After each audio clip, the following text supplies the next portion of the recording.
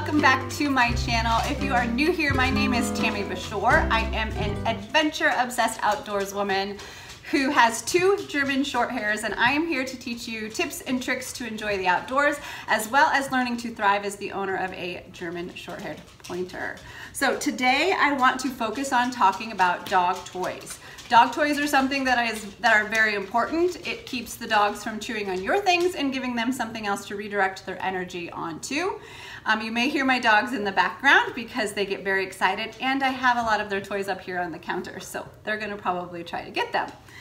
Anyways, the first one that I want to talk about is Kong Extreme. Kong Extreme are the black toys. There's the red ones, which are the standard Kong toys, and then they have the black ones. These are the extreme ones that are for extreme chewers, which German Shorthairs are known to be. So these have holes on the ends. You can put treats in them if you want to. Here he is, he really likes this one. But you can put treats in there if you want to. I never do. I don't know, my poor dogs, I guess they just don't get enough treats. I just said treat, so now they're staring at me. So anyways, Kong Extreme, these are about $13. You can buy them at Chewy.com if you are a Chewy member, but you can get them most at any pet store as well. They're pretty common. So 13 bucks, not too bad. Last a long time. I've probably had this one, I don't know, gosh, at least 3 to 4 years. I don't remember when I bought it, but long time ago, obviously.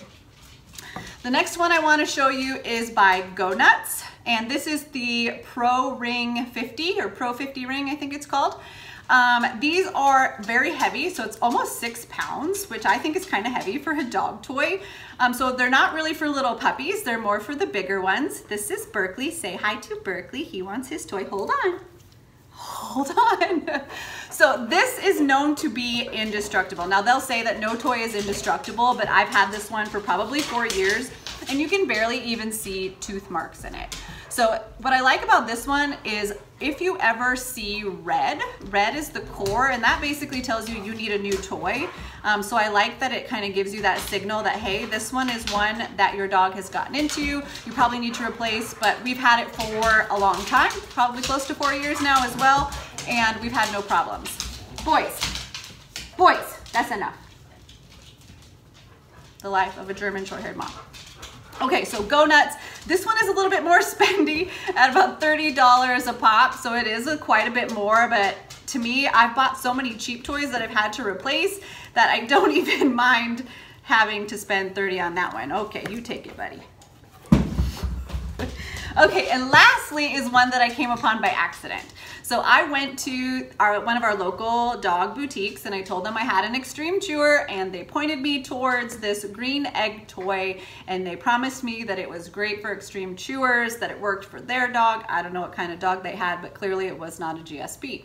I got it home, they had it in pieces within 45 minutes. So I contacted the actual company that made the toy, and I sent them pictures and explained my story, and they were so great, and they sent me this toy. So the company is called Soda Pup, S-O-D-A-P-U-P, Soda Pup, and this toy is called the Double Trouble. You can see there's a hole. You can put treats inside of this as well. Again, I never do. My poor pups are not that spoiled, I guess.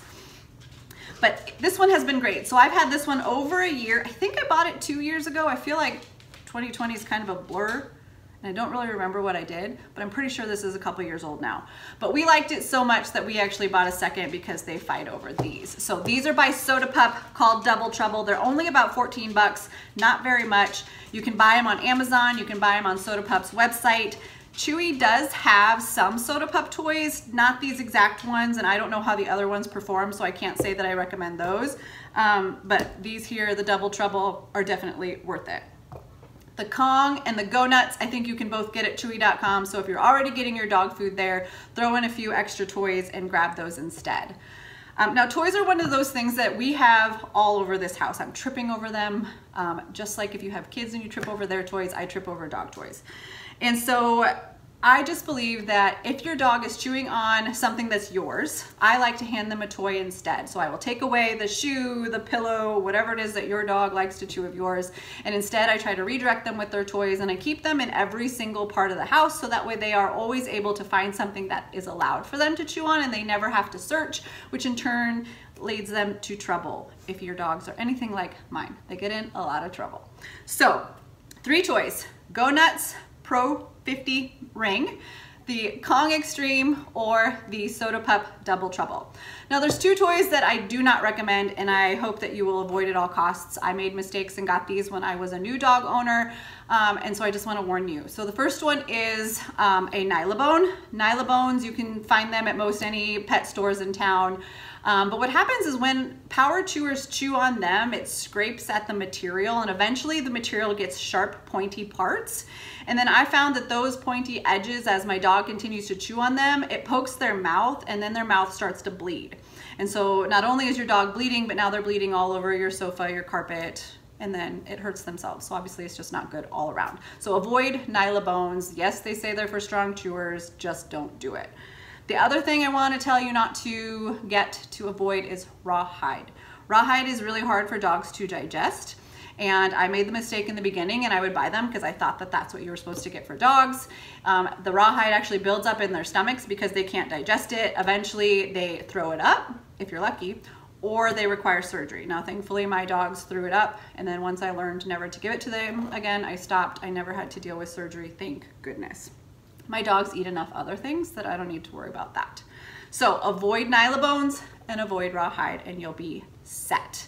So thank you for watching. Go out, get your dogs some fun toys, fill your house with these toys, especially if you find yourself frustrated that they're chewing on your things, and hopefully you can divert their attention so that everybody lives happily with their energetic GSPs. Thanks for watching. See ya. Good boy. You want yours, Benny? Good boys. Oh, now they're gonna fight over it. Good boys. How about this one? You want this one?